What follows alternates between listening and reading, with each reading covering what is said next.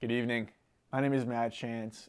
Welcome to the 13th episode of AskAtlanta.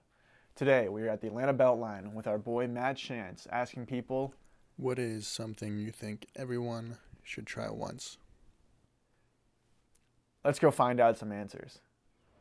Thanks, Matt. We are here at the Beltline, about to get some answers. Let's check them out. What is something everyone should try once in life? Acid. I feel like everybody should just try to look at life from a different point of view, because I just feel like too many people try to look at life just in one way, and I think that's why people stress so much in life. So I feel like if people were to just take a minute to just sit back and just look at most of the things that they go through from a different point of view, I just feel like people would just be more comfortable when it's a lot of mayhem going on in their life, really. And I feel like that's how people can really be happy, honestly. Traveling outside of the country. Tofu. I have nothing. Because I was going to say what you were going to say. You said the same thing. Traveling. Living abroad for at least a month. Yeah, I think everyone should try a food that scares them once, because you might like it, and it's food, so you should try it, yeah. Try once. I think everyone should try these: skydiving, snorkeling, travel, get on a cruise, a boat for sure, go deep out to the water. And I think everyone should try another language. Everyone should definitely try skydiving. Oh, that's a new one. Yeah. That's So, good, man. Jump off an airplane, man. Traveling. Vegetables. I think everyone, one time in their life, should try a threesome. They're great. I think everybody should try to fly, like in chair. I think everybody should try watching Grey's Anatomy.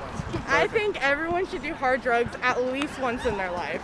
Just do it. Just do it. Okay, let me go ahead and turn off my earphones. All right. Something everyone should try once is learning about communism, because our government tells us that communism is evil and communism takes away our freedoms, but we know our government lies to us.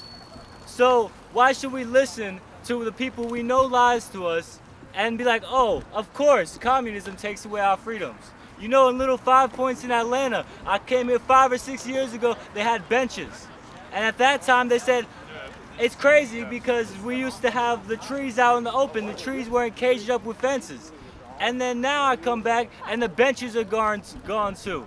And they tell us that communism is what takes away our freedoms. No, capitalism is what takes away our freedoms, because it gives all the labor value to less than 0.1% of the people, and then all the rest of us is dealt the short hand. And why should I have to be homeless? Why should I have to walk down these sidewalks and ask people for the leftovers whenever for 5 years I've built houses, I've done landscaping, I've worked hard. I'm not one of these college privileged socialists that you hear about. You know, I've worked hard for years. When I was a kid, our electric would turn off, and we had to go stay with my stepdad's mother and his cousins and all this, because we couldn't afford our bills. At times we didn't have a house. Habitat for Humanity gave us a house, and my mother sold it because she needed some money. So one thing I'm trying to tell everyone, please give communism a chance. I'm not saying give it a chance as in become a follower of it blindly. I'm saying read Lenin. Read What Is to Be Done by Lenin. Read Stalin. They tell you Stalin was evil. Okay. They tell you Stalin killed 60 million people, which that figure's a lie. More like 20 million people died under his reign as the leader of the Soviet Union. Okay, think about that, right? 20 million people. But we know, you can look it up for yourself, 10 to 20 million people die every single year under capitalism and under United States imperialism.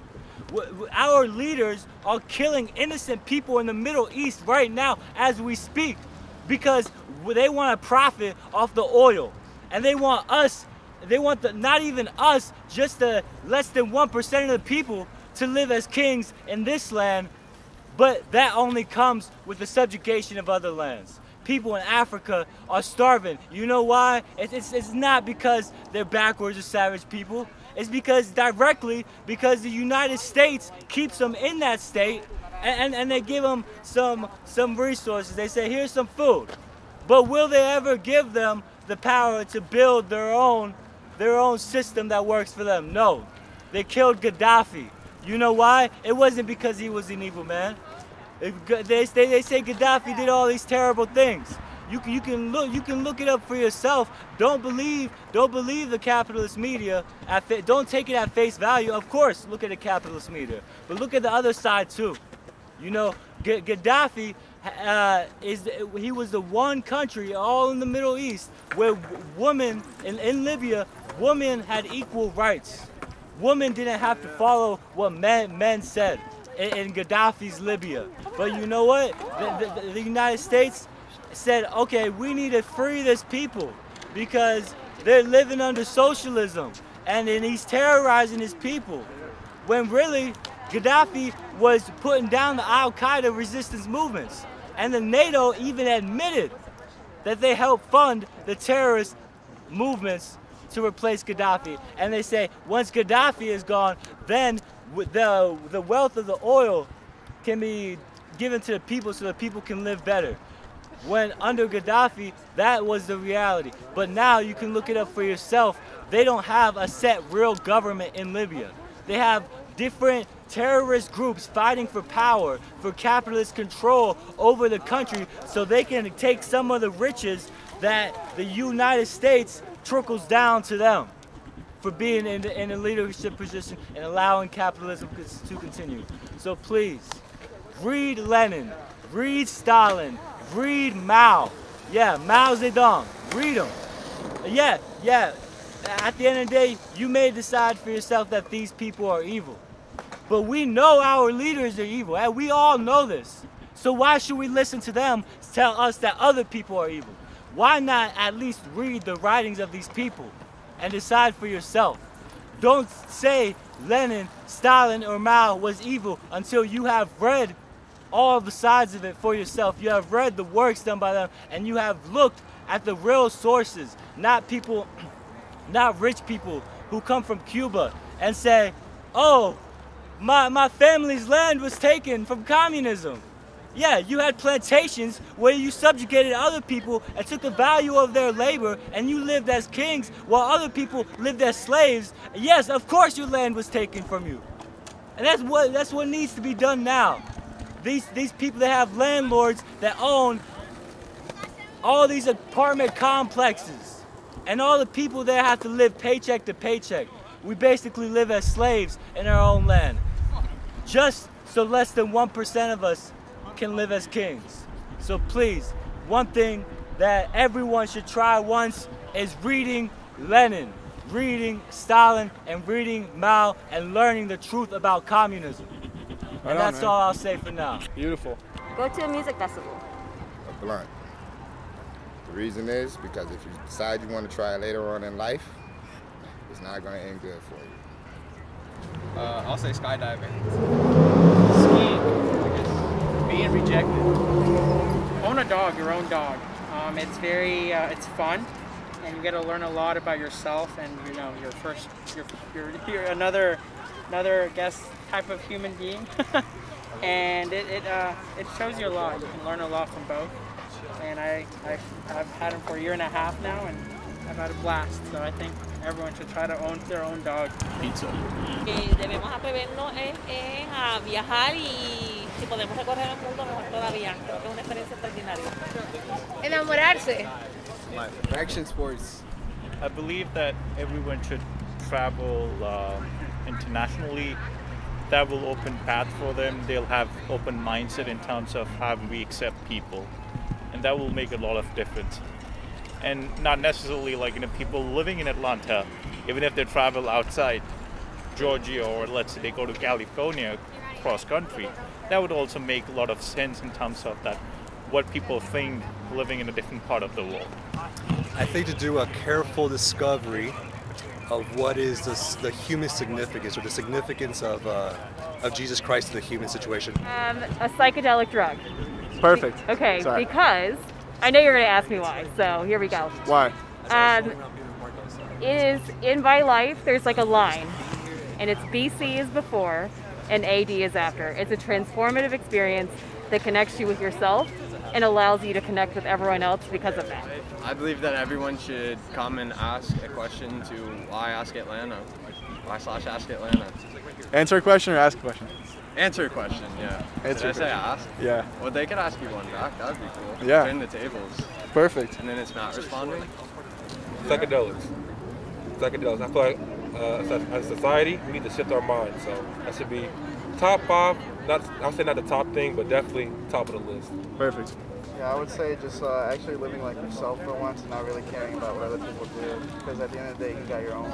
You're on your own. Mushrooms. Everyone should try LSD one time in their life. Look, man, everyone should try Rhino's Pizzeria, man. You know what it is? That's the best pizza in motherfucking Atlanta for sure, man.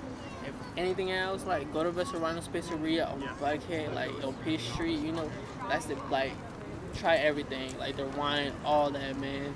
You know what it is, man. It's your boy Hefe, yo, so in this bitch. And go make sure you go check out my music video on YouTube.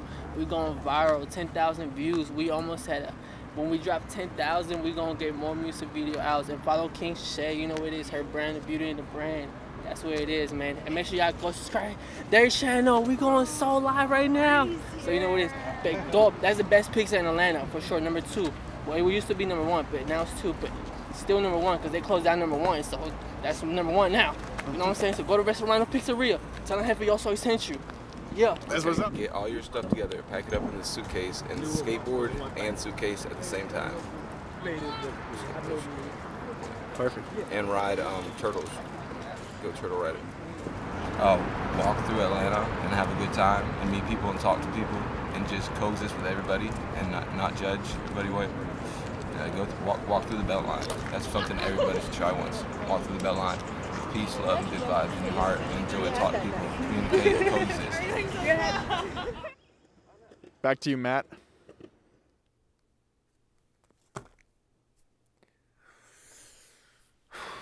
Thank you, Matt.